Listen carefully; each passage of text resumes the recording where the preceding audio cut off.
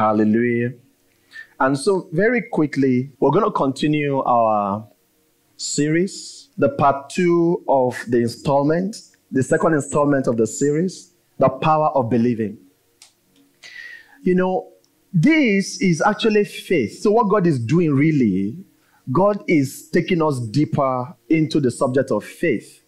But he's not using the term faith. He's using the term believing. And like I said to us last Sunday, there's a reason why God is choosing to use the term believing and not faith. It's like God wants to take us, bring us into the core of faith and to help us understand, in a very deep sense, what the meaning and what faith is really about, the essence of faith. And that is why he's using the term believing. And we said from dictionary definition that believing means to accept that something is true, especially without what? Without proof. That's close to faith, right? Yes. More or less the same thing. Accepting that something is true, especially without proof. And then we also looked at some of the synonyms of believing. And I also shared with us last Sunday what God said to me. And it was very strong and very emphatic. And God said, there is enormous power in believing. That was what I heard. God said, there is an enormous power in believing. So that statement actually set me on that journey of understanding what believing is in this context. God said, there's enormous power in believing. And that's what we have seen, even from the testimony shared today. I believed. I heard the voice of my mom telling me, believe, believe, believe. There is an enormous power in believing. And I said this to us, that even people who don't believe in God, who believe in some other things, at some level, that belief works for them. People who will carry stone and be pouring oil and libation on it and be worshiping it, at some level, to the experience result. And we see that in the Bible as well. When Moses got to Pharaoh and Moses threw down his staff, he became what? What happened to the magician? They threw theirs as well. It became what? Snakes. Only say that snake pass snake, but there was snake. So the point I'm making is that at some level, even people who believe in entities other than God, they get results. That is the power of belief. It is powerful. Now, we are not talking about the King of Kings. We are not talking about the Lord of Lords. We are talking about the creator of everything that is created. So if the magicians of Pharaoh believed in the gods of Egypt and the power behind their own staff, that they could throw their staff on the ground and then it became a snake, how much more you believing in the Most High God? How much more the Most High God? Because you see, believing in this context is the word of God, is believing in God and believing in his word. How much more the King of Kings? 1 Thessalonians chapter 2 verse 13. When I saw this scripture, I found it quite intriguing. Paul said, and we also thank God continually because when you received the word which you heard from us, you accepted it, not as a human word. Hallelujah. That's what happens. When you receive the word, you accepted it, not as a human word, but as it actually is, the word of God. Let me tell you guys this, and I'm going to just spotlight her. There's something about Lady Made, and this is how she's been ever since. You see, every time Lady Made comes for meetings, everything she hears, she takes hook, line, and sinker. Let's go back to the synonyms of believe. Can we do that very quickly? Can you see that? Can you see put confidence in, count on, rely on, depend on, swallow something, hook, line, and sinker, and then take as gospel? That is how Lady Made interacts with the word of God that comes from here. My wife can bear me witness. Some of you can bear me witness, right? That's her. She takes it like a baby. She takes it literally. You guys have no idea the exchanges that happen between her, my wife, and once in a while with me. That she will go home, she's sending messages. Lady Kems, this word, this is what I heard, this is what he's doing to me, this is how I applied it. I mean, like back to back to back to back to back testimonies. Even the period that she wasn't able to be consistent here, and then she hears a message, she would feedback. She was like, this message I heard, this session that you took, this is what I picked, and this is what is happening. You see, that is the power of belief. The power of believing. The power of believing. That's why see, when you come into the presence of God, and God has led you here, and you know that see, this man that is talking here is not a prophet of doom. And you've seen that, you've tested, you've seen that, okay, this person is speaking the truth. You will be doing yourself a great disservice to sit down where grace is available and you're trying to rationalize the word of God. You're trying to rationalize, or you're questioning, or you're doing yourself a great disservice. That's why Paul said the same word that was preached to us was preached to them. But it did not profit them because they did not do what? Mix it with faith. Believe. There's enormous power in believing. He said, what you heard from us, you accepted it, not as a human word. And you know the good thing here? The good thing here is that you now have the Holy Spirit. Are you guys getting it? You now have the Holy Spirit to help you understand the word. Because that's why the Bible tests every word, right? You see, the Holy Spirit will help you as you're hearing it. If you're hearing it with the right heart and the Holy Spirit is with you, the Holy Spirit will just be distilling everything to you on the go. That's why I say, even the things I am not saying, the Holy Spirit is saying to you because your heart is open. Areas I'm not even touching, the Holy Spirit is distilling that same word and is touching different areas of your life. And you are knowing what to do. I may not be making reference to your career, making reference to your marriage, but because of the way you are receiving the word, God is empowering you and distilling the word in your heart, and He's showing you this is how you need to start doing in your marriage. This is how you need to start doing your career. The same word. But I realize that sometimes people say it, just that they are criticizing the person that is speaking, or they are sizing the person up, or they are, you understand? All of those things. And once you are doing all of that, you are missing out. You're missing out.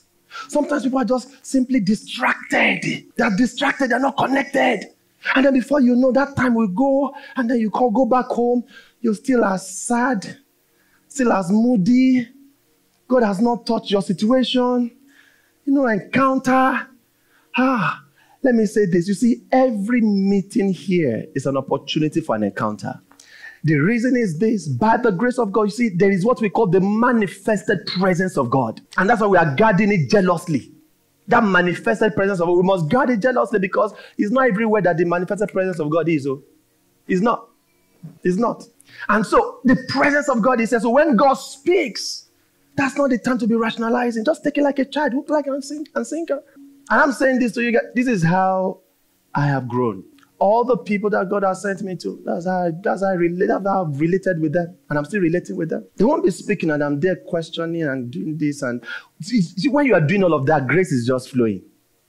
You're just missing out on opportunities. And then you will leave that meeting, you'll say the same. Nothing has shifted. Nothing has shifted. There's power in believing. Remember what I said. I'm not saying do not ask questions. And I'm not saying do not search the scriptures. But I'm saying that once you find yourself in a space that God Himself has brought you to, and God is speaking to you, and then you have the agency of the Holy Spirit with you. And the Holy Spirit is not saying, get up and leave. The Holy Spirit is not saying, that is a lie. The Holy Spirit is not saying, I am not the one talking. Then what other barrier do you have from believing? If the Holy Spirit is not telling you that what that man is saying is falsehood, what is the other excuse that you have from believing? And then you go home and you listen again.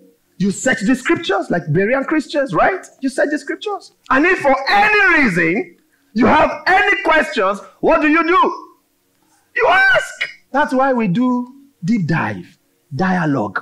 You ask questions. You ask questions. But if any of those things are not in place, God is not telling you this is wrong, the Holy Spirit is not meaning, then you don't have any reason not to receive and believe what God Himself is releasing into your life. That is why you will see in the same environment, people are having encounters, people are having testimonies from the same word that was taught. The reason is how individuals are interacting with the same word. It's not that God is partial. And it doesn't mean that you will have the exact same testimony, but there should be something that you get from every meeting. That's why we do feedback. One of the reasons we do feedback is because of the belief that everybody in that meeting has gotten something. Everybody. And so every time you come, open your heart. That's what Paul was saying here. He said, we also thank God continually because when you receive the word of God, which you heard from us, you accepted it not as a human word. So the question is, what you hear here, do you accept as a human word? Do you think it's just Fred that is talking? When God says you are a new breed, when God says you are a reference point, when God says you are the mark, do you just feel like, it's just a high-sounding word. It sounds nice. Oh, you thought I made up those terms? No. And the good thing is most of those prophetic words didn't even come from me. I am happy that most of them didn't come from me. And they were confirmation upon confirmation upon confirmation from different prophets. All you need to do is believe. You are the innovators of new things. Believe. He said you are coming up with new businesses. Believe. You are first fruit of a new breed. Believe. Don't say, oh, no, not what is special about us. What is special? No, nothing is special. Please. God himself said you are first fruit of a new breed. That means you are special. And then I say, The moment you think like that, you know what you've done? You've neutralized that power. Because God has called you a name and you are using humility. You are too humble to accept the name that God is giving you.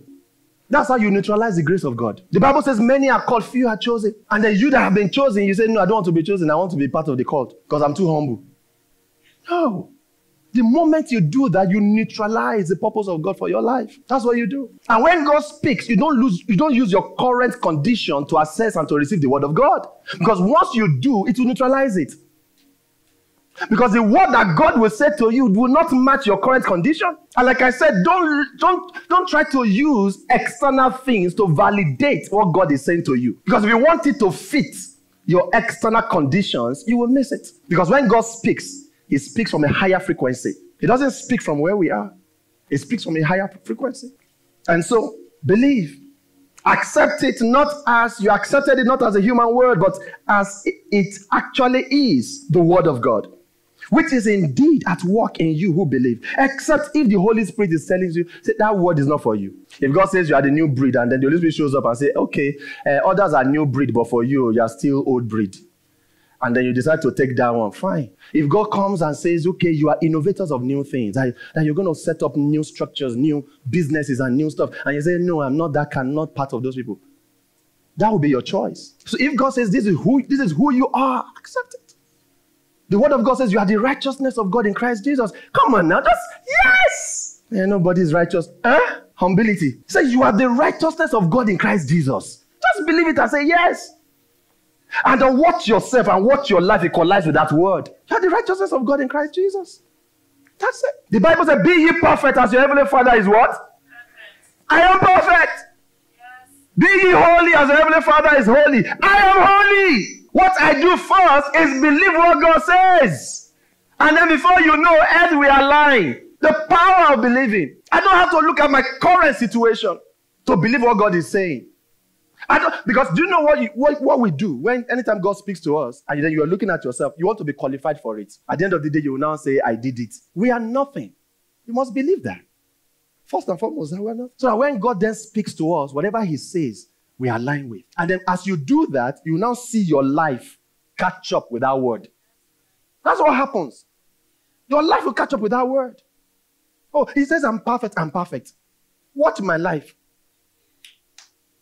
I am holy, watch my life. I'm the righteousness of God in Christ Jesus, watch my life. And I keep declaring it, I keep saying it. That's what you will see. So what is God saying to you? Which word of God are you holding on to? Which word are you building on? Which word are you believing? And so when God speaks to you, and you know it's God, it doesn't matter through who, hold on to it, believe it. One of the things God said to us recently, he said we will walk on water, right? We will do what? We will walk on water.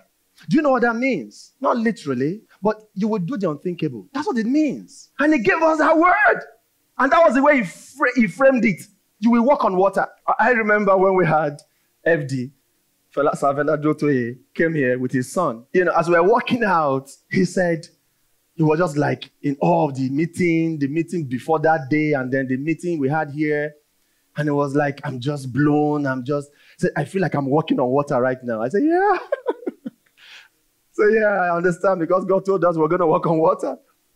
The young man said, I feel like I'm walking on water right now. I feel like I'm walking on water right now. We will walk on water. Do you know what it means? Let me tell you what it means. It means that we're coming into a place where the conditions of the earth will not be able to limit you. The thing is this, when you step on the lake, on the water, what is expected is that you sink. So when you walk on water, it means you are defying the law of gravity. It means that there are certain conditions of the earth that will not be able to limit you. That's what it means. And you know what? It's in alignment with the prophetic word we received from Brother Ben. When he said you will do things that are without precedence. Unprecedented things. Things that have not even entered into the heart of man. And it's in the book of 2 Corinthians that we read as well. Eyes have not seen. Ears have not heard. Neither has it entered into the heart of man what God has prepared for me, because I love him. There are solutions that are on the inside of me that nobody has thought about. And do you know what? They are coming out. You watch out. Emmanuel, can I get an amen? Destiny, can I get an amen? We're cooking up stuff right now. In time, you will see them. You know, and do you know what I'm doing? Do you know why I'm saying these things? I'm saying this to provoke you. Let me tell you, everything I'm saying is more about you than me, because God sent me to you. I'm serious. Everything I am saying is more about you than me. Whatever it is that I achieve working with my team, trust me, it's small compared to what you carry. It is small compared to what you carry. And that is why I'm going to continue to provoke you. I'm going to continue to provoke you. Because there's so much that each and every one of you carry on the inside of you. And you cannot afford to sit on them. You can't. And one of the ways to come into the fullness of what God has put on the inside of you is by believing. God is redefining your identity. Believe what He's saying concerning your identity. And we have said it here that identity defines purpose. Believe what He has called you. He has called you to do and to carry out. Start with believing. So you will walk on water. You will walk on water. Peter, you're walking on water. And Peter stood there and said, what they actually wanted, I didn't have, or I don't have. And yet they called me. That's what you will defy the conditions of the earth. It will not make sense. It will only make God. It won't make sense, but it will make God. You see, because if God does not do this kind of work in your life, you won't get the glory. So what will be coming out of our lives in this season, in the midst of these last days, will be God grade. Because even our lifestyle is God grade. Is it the output of your life that will not be God grade? You need to believe. Matthew chapter 14, just to read this story of Peter, verse 25 to 31. Shortly before dawn, Jesus went out to them. This was one of the encounters with Jesus, walking on the lake.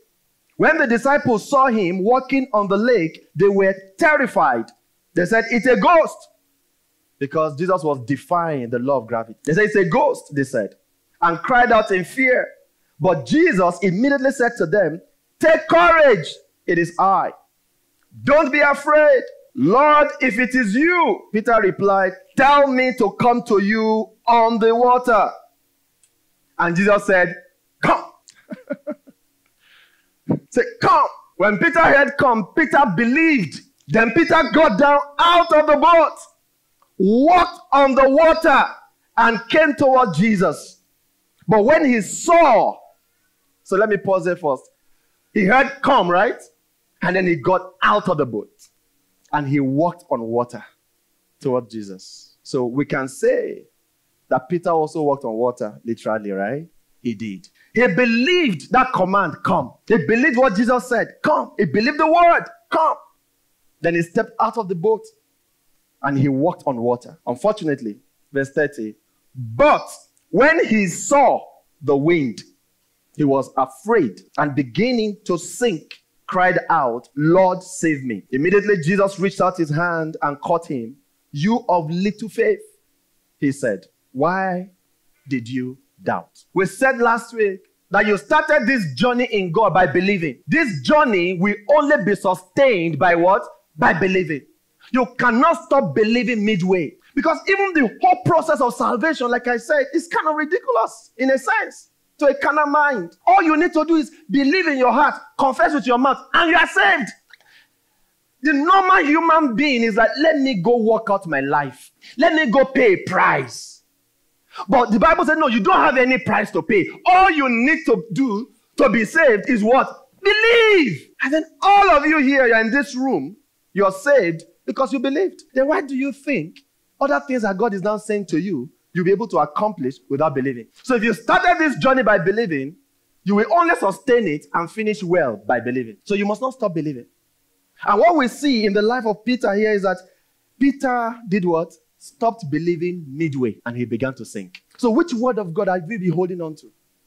And it's looking like it's taking a long time. And then you're beginning to doubt in between. Get yourself back on track. Which word are you holding on to right now? One of the things God said to me to say to you is that there are certain scriptures, apart from prophetic words, right, that God is going to be highlighting to you. God said, hold on to them. There are certain scriptures written, right, that God is going to be highlighting to you as individuals. God is saying, hold on to them, hold on to them, hold on to them. One of the ways you hold on to them is to keep confessing them. Keep recalling them to yourself. Hold on to them. And don't stop believing. Don't stop believing. There's a story, our time is fast spent, but I would like to read. It's actually a long read, but let me see. It's the last passage that I'm going to be reading to us. There are some principles I just want to throw out from this passage. 2 Chronicles chapter 20 from verse 1. Now it happened after this that the Moabites and the Ammonites, together with some of the Meunites, came to make war against Jehoshaphat. Then it was reported to Jehoshaphat, a great multitude has come against you from beyond the Dead Sea, out of Aram, that's Syria. And behold, they are in Hazazon Tamar, that is En-gedi. Then Jehoshaphat was afraid and set himself to seek the Lord. And he proclaimed a fast throughout Judah. So the people of Judah gathered together to seek help from the Lord. Indeed, they came from all the cities of Judah to seek the Lord, longing for him with all their heart. Then Jehoshaphat stood in the assembly of Judah and Jerusalem in the house of the Lord in front of the new courtyard. And he said, O Lord God our fathers, are you not God in heaven? And do you not rule over all the kingdoms of the nations? Power and might are in your hand. There is no one able to take a stand against you. Oh God, did you not drive out the inhabitants of this land before your people Israel and give it forever to the descendants of your friend Abraham? They have lived in it and have built you a sanctuary in it for your name, saying, if evil comes on us, or the sword of judgment or plague or famine, we will stand before this house and before you, for your name and your presence is in this house. And we will cry out to you in our distress, and you will hear and save us. Hallelujah. Do you know what Jehoshaphat was doing? He heard something about praying in the temple. And that's exactly what he was doing here. So in other words, he believed that if they gather in that temple and cry out to God, that God will hear them. He believed. And that was what he was doing. That was what he was doing. That if we call you and we cry out to you in our distress, and you will hear and save us. Now behold, the sons of Ammon and Moab and Mount Seir, whom you would not allow Israel to invade when they came from the land of Egypt. Can I get a hallelujah?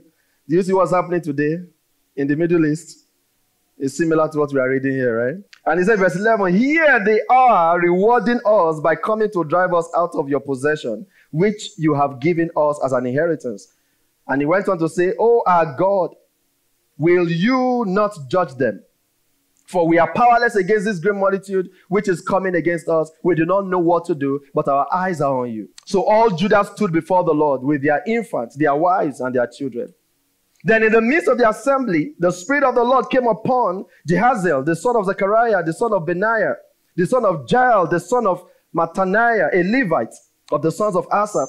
He said, listen carefully, all you people of Judah, and you inhabitants of Jerusalem. This was God responding to their cry. He believed that if he should call on the name of God, that God would respond. And immediately, the Spirit of God descended in real time.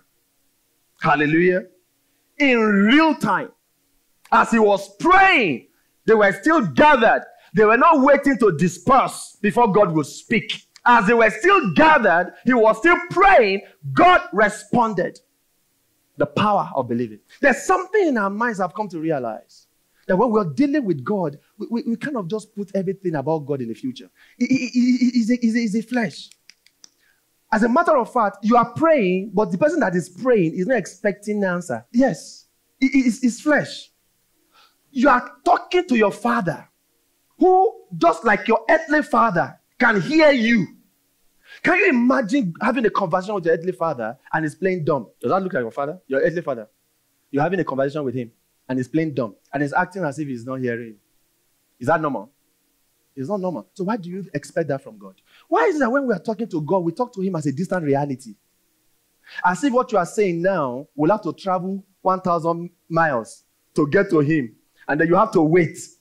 And then the response will take another 10,000 years to come back to you. Because where he is staying is very far. That's how we actually deal with God, unfortunately. We think God is a distant reality.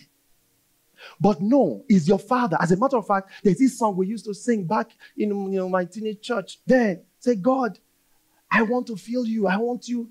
I know you are very close to me, closer than even the clothes I'm wearing. He is closer to you than even the clothes you're wearing. So why is it that when you talk to him, you think you talk to God as though he's so far? And then after pouring your heart to him, what you want to do is to wait and wait for weeks and months for him to speak before you start moving. You see, it's part of the fallen nature. It's the fallen nature that has made God very distant. But I'm telling you right now that your father is not distant. He's not distant. As you see, he said, even as you're thinking it, he has heard it. Ever before you utter a word, as you're thinking it, he has what? He has heard it. That is why sometimes when I'm having conversation with some of my brothers and even my wife in a room and we're talking about certain things, at the end of the conversation, it just feels like we have prayed already. Who understands what I'm talking about? So much that if you're not okay, let's pray. It now sounds religious. You see, when you were talking back and forth, he was hearing you. The Bible said they spoke one to another. Heaven heard. And he said a book of remembrance should be opened concerning them. He's not a distant reality. He's very close to you. He's very close. It's a fallen nature that makes God look very far. And you think he's very far. He's not far. Right here, they were praying. The king was praying. And immediately the Holy Spirit descended. Activated the Levite. And the Levite brought them word. And he began to speak. And he said, listen carefully, people of Judah, inhabitants of Jerusalem, and the king. The Lord says this to you. Right there in the room. The Lord says this to you. And he said, be not afraid or dismayed at this great multitude. For the battle is not yours, but God's. And he went on to give them instructions. Go down against them tomorrow. Behold, they will come up by the ascent of Ziz, and you will find them at the end of the river valley, in front of the wilderness of Jeruel. You need not fight in this battle. Take your positions. Stand and witness the salvation of the Lord who is with you. He said they should do what? Stand and witness what? The salvation of the Lord who is where? Who is not far from you. He's with you. He's not 1 kilometer away. He's with you. He's not 10 days away. He's with you. See the same God that you just finished speaking to? He is where? With you. He's with you right here. All of you. As you stand in your room to pray, he is with you. Then why will you talk to him and then you're not expecting a feedback? Why will you talk to your father? You're not expecting him to respond. You're not expecting him to act. You must transition from that default. We need a new default that will help us to carry the consciousness of God. Every second, every minute, every hour, every day. The consciousness of God. So he gave them instruction. He said, that God is with you. Do not be afraid. The Lord is with you. Verse 18, Jehoshaphat bowed with his face to the ground, and all Judah and the inhabitants of Jerusalem fell down before the Lord. So they were conscious that they were before the Lord, worshiping him. The Levites from the sons of Kohathites and the sons of Korahites stood up to praise the Lord God of Israel with a very loud voice. Hallelujah. These guys, the enemies, they are still gathered. But they have started praising. Because they believed. You see, there's something belief would do. See, it will shift your current position, even when the external conditions are still the same. It will adjust your internal reality. They started praising there and there after holding on to the word of God. Every time God speaks to you, how do you respond? If you want to test your belief, just reflect. How am I responding right now? What is flooding my heart? Is it still fear or anxiety? Am I still moody even after I've gone into my prayer room and I've come out? That's why sometimes I tell people, I don't know the kind of God you're dealing with. That's why when I see some believers and all the time you are perpetually moody, something is wrong. Something is wrong.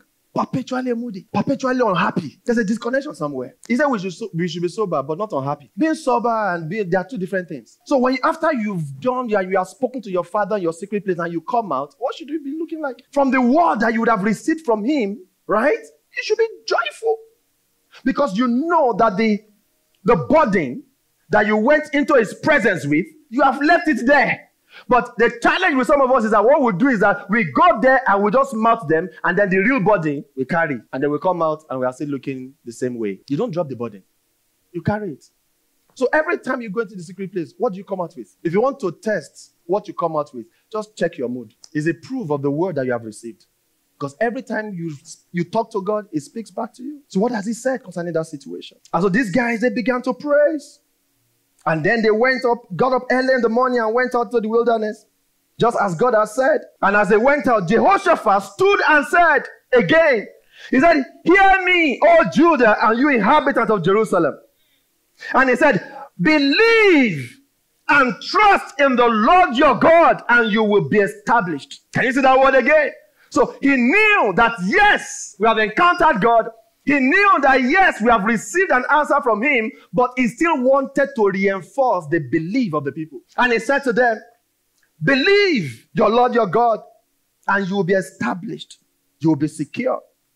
And he said, believe and trust in his prophets, and you will succeed.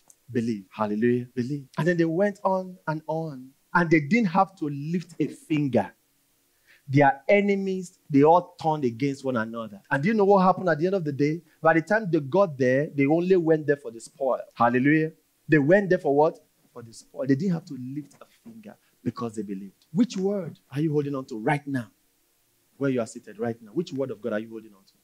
What are you believing about your identity, about your purpose, about the calling of God upon your life? What are you holding on to? What are you holding on to? So like I said, we started this journey by believing. That's one thing that God is emphasizing.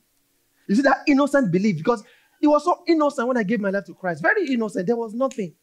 I didn't do anything really. All I did was believe the man that was speaking. And then I said, okay, God, I want to give my life to you right now. And it led me to say a prayer. And I said a prayer on that faithful day, on a Monday, like I always say, between 7 and 8 p.m., 31st of January, year 2000. And I stand before you. You see that believing brought me here today. Hallelujah. And you see that believing will take me to the finish. And I must not stop believing. Both in the macro things of God and even the little details of the journey. Hallelujah. Because I know some of you here, you say, oh, I know I'm going to heaven. I believe that. But how about that situation in your life? The micro things that you're struggling to believe and to hold on to the word of God for. How about those things? It's the same principle. You must keep believing. You must keep believing. You must keep believing. And for some of you, you're saying, oh, what God is saying to me. Sometimes some thoughts that I think, and all of that, they are so big and all of that. Yes, you're dealing with a big God. You're dealing with a big God. Oh, you think God will give you pedestrian stuff? No, He won't give you pedestrian stuff. That's why I said to us last week that some of you need to rethink your life, rethink your business, rethink your career. And you think that business that God has given you, you think is just for you to meet your needs. And God is saying, no. That business has the capacity to feed thousands, to employ thousands. You need to start rethinking that. And you must believe what God is saying concerning you. The power of believing. There is enormous power in believing. Hallelujah. Don't stop believing. And I want to encourage you. You see, the word of God in this season should be your best friend. Your best friend. Your best friend. We're going to be starting another Bible study tomorrow. Please don't lag behind. God will speak to you. And God's already speaking to you. You see the prophetic words that God has spoken to us as a community? Come on now. Believe them hook, line, and sinker. As I stand before you right now, I'm the first fruit of a new breed that God is raising in Nigeria. Yes. There's never been a generation like ours. I believe it. Oh, go to Joel chapter 2. That's what the Bible says. A generation is coming. There's none like them. They're like an army. They're coming and they're coming to invade the land. That is us. God is raising an elite force and you're part of that force. Believe it. God is saying, I'm going to do new things. You're going to do new things, unprecedented things. Believe it. And like I said to you, you're looking for scripture to back it up. It's there, but you need to believe it. Hallelujah. You need to believe it. And so we need a new heart default. We need a reset in our heart and our mind when it comes to the word of God. Some of you are too mature for God. You need to become a baby again. Yeah, some of us are too mature for God. You have overgrown. So you are no longer believing like a child. You want proof for you to believe. But believing is actually holding and believing that something is true without proof. Can you be like a child again and hold on to the word? Hallelujah. Let's rise on our feet. And I want us to pray this prayer and say, God, reconfigure my heart and reconfigure my mind. Help me to be like a child again. Help me to be like a child. Help me to be like a child again. Reconfigure my heart. Reconfigure my mind. When I said yes to you many years ago, there was no proof. I was living in sin. I was a sinner. All I did was believe, and I said yes to you. And here I am today. You have carried me through for over 2 decades. Consistently growing because of that simple yes I said. Without proof. There was no evidence that I could stop some things when I said yes to God. I had a lot of struggles back in the day. I was still doing them when I said yes to Him. There was no evidence that I could let go of some of those habits. But all I did was believe. All I did was believe. I believed. And here I am today. That same heart, don't lose it. That's what God is saying. Don't lose that heart. Concerning your career, that is that same heart that you need to have. Concerning your marriage, is the same heart you need to have. Concerning your children, some of us are worried for our children. God is saying, can you just trust me for your children? Can you trust me for your children? Can you trust me for that situation? Can you trust me? Can you just believe? When you gave your life to me, there was no evidence that you will be the woman that you are today. There was no proof that you will stop all those things that you were doing. But yet you believed.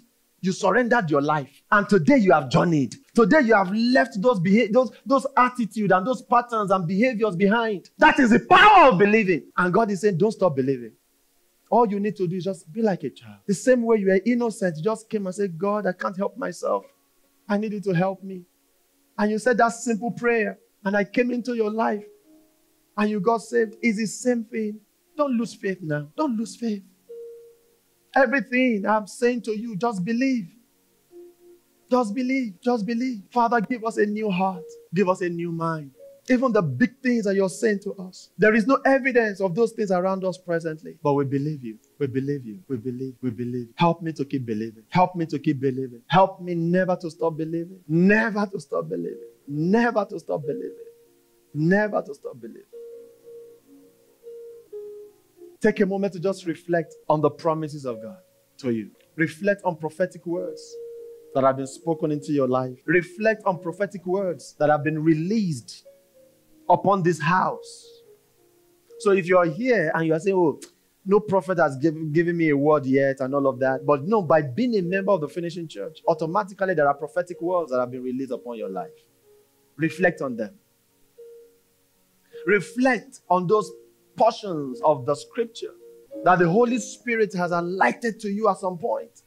And is telling you to hold on, to reflect on them. And keep telling God that you believe. Tell Him you believe. Tell Him you believe. Tell Him you believe. Tell Him you believe. Tell Him you believe. Tell Him you believe. And God would also have me remind you that He is close to you. And I need all of us to also pray this prayer and say, God, help me to know how close you are to me. Help me to know how close you are to me. Help me to know how close you are to me. The song says, I want to see you, Lord.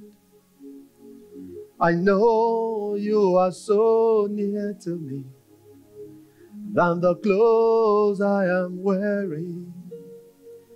Father, speak to me. I want to see you, Lord. I know you are so near to me than the clothes I am wearing. Father, speak to me. I want to see you, Lord. I know you are so near to me than the clothes I am wearing. Father, speak to me. I want to see you, Lord. I know you are so near to me than the clothes I am wearing. Father, speak to me. I need you to pray and say, Father, you will no longer be a distant reality to me. You will no longer be a distant reality to me, Father. I believe that you are near. I believe that you are close. I believe that you live on the inside of me. I believe that you're on the inside of me, Father. You are no longer a distant reality. You are no longer a distant reality. Even before I utter a word, you have heard. Hey! Because you live on the inside of me. You know the meditations of my heart. Ever before I utter a word, you know the content of my heart. You are that close, oh God. Let this reality hit my mind. Let this reality hit my mind. Let this reality hit my mind. Let this reality hit my mind. Let this reality hit my mind. Help me to know how close you are to me. Oh God, you are not a distant reality. No more a distant reality. No more a distant reality. No more a distant reality. Help me to feel you. Help me to touch you. Help me to hear you. Because you are close. Give me a new side of you. Give me a new consciousness of your presence. Give me a new awareness of your presence. A new awareness and a new consciousness of your presence. Hey, Makata Lebronde Kalia Katala Broskolia Kate. God wants you to be able to hear his whispers. God wants you to be able to hear his whispers. He wants you to be able to hear his whispers. You have the capacity to hear his whispers. You do. Because you are a sheep. And he said, my sheep hear my voice. He is close to you. He is not far from you. All you need to do is reconfigure your mind. It's your mind that is telling you that God is a distant reality. It's your mind that is telling you that what you are saying to God, God is not hearing. It's your mind that is telling you that what you are saying to God will need to journey for days and weeks for God to hear. It's your mind that is telling you that you will need days and weeks to get response to your prayer. It's your mind. But God is saying, I am close to you. But you just need to believe me. Even that in itself requires a level of belief. Come on, can you just believe your Father? He is so close. He is right there. You are his temple. He lives on the inside of you. How can someone, a being who lives on the inside of you, be far away from you? How can a God who lives on the inside of you be far away from you? That in itself does not even line up with logic. It does not line up with logic. Someone can't live on the inside of you and yet be far away from you. It is your mind that tells you that. He's right there. He's right there. He's right there. He's right there. He's right there. He's right there. He is close. Very close to you. Very close to you. Very close to you. Very close to you. Very close to you. Your Father is not a distant reality. He's not. Talk to him. Talk to him.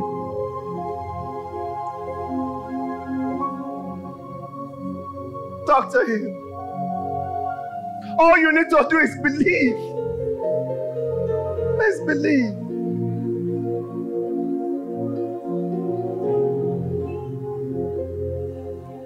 Oh, this young woman came today. She shared her testimony. My goodness. She said she believed.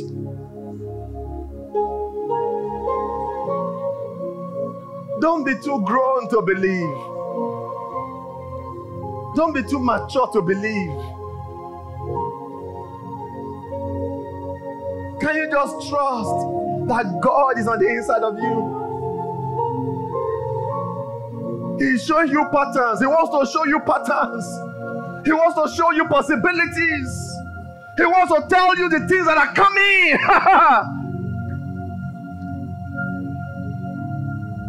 He wants to show you his plans for your life.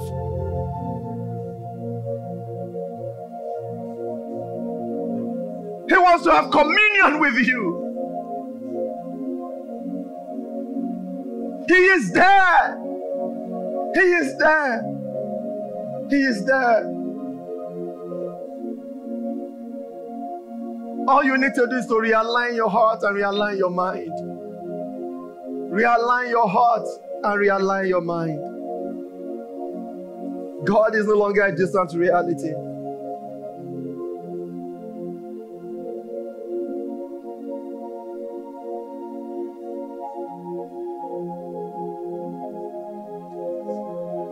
It's not a distant reality. He's very close. He's not far from you. He's your Father. He's not far from you.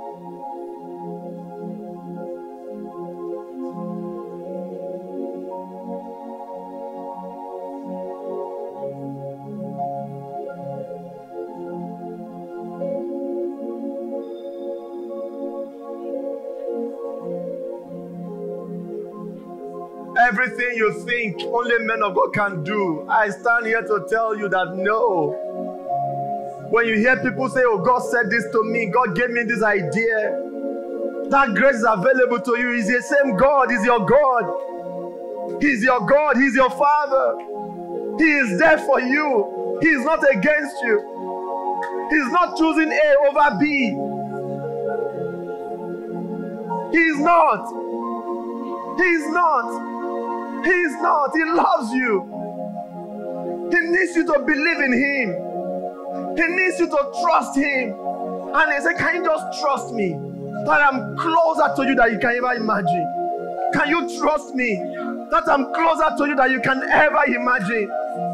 He said, I'm close to you. I'm not far. I am not far off. I'm not far off. I'm not far off. Don't let the enemy deceive you. Don't let your mind deceive you. Do you make mistakes sometimes? Yes. But that does not mean I stop loving you.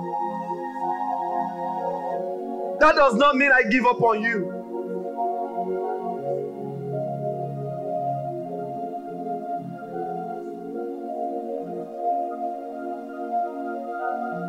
Oh, Father, we thank you. Thank you, Father, for revealing your heart to us. Thank you for revealing your heart to us. Thank you for revealing your heart to us. We give you praise, God. We give you honor. We adore you, Father.